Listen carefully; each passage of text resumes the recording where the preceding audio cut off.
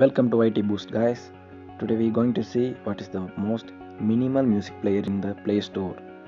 This is very low capacity, size of MB and working with your any Android phone, and no ads and system-wide equalizer and system-wide settings provided by very connectively for each hardware. Which Android operating system are using, that's not a matter. This is working every operating system, and the UI of the music player is awesome, and user playlist and favorite things and more editable features are available in this particular app in 2 MB size.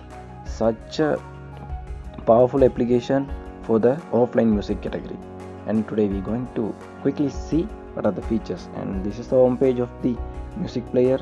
The down of the nav bar have provided the recent and the album and playlist options. You can tap any movies and simple functions, the shuffle and the next and the pause and the repeat and favorites, and the three dot will be appear.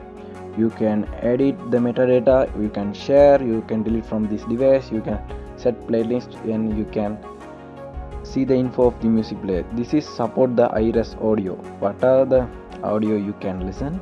This is support high resolution audio also.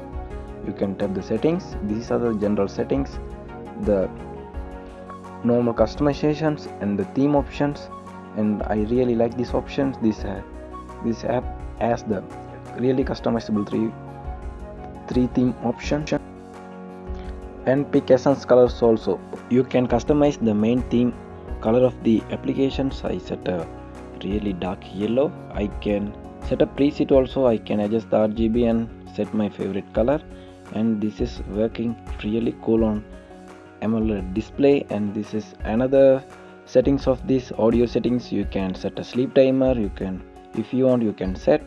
This is very cool feature and should have to listen music in night. This is very helpful. You can set the timer and repeat timer also.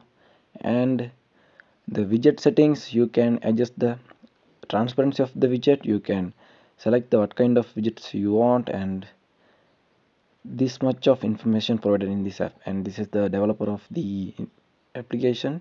You can support them, and thank you guys.